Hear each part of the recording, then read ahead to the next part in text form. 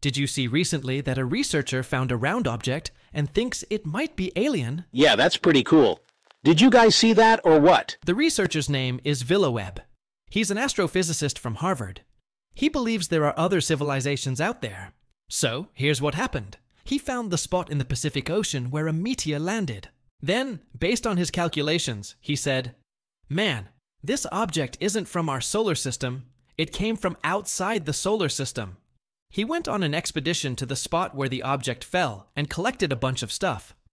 Among the materials, there's this thing that looks like a little ball, made of metal and all that, just so people can get an idea. From the analysis he did, he says it's alien. But what does alien mean? Alien as in, not from Earth. The meteorite is alien, but to him, it's even more than that. It's from outside the solar system. It was an object that came in here, hit the Earth, and brought this material, and that's it.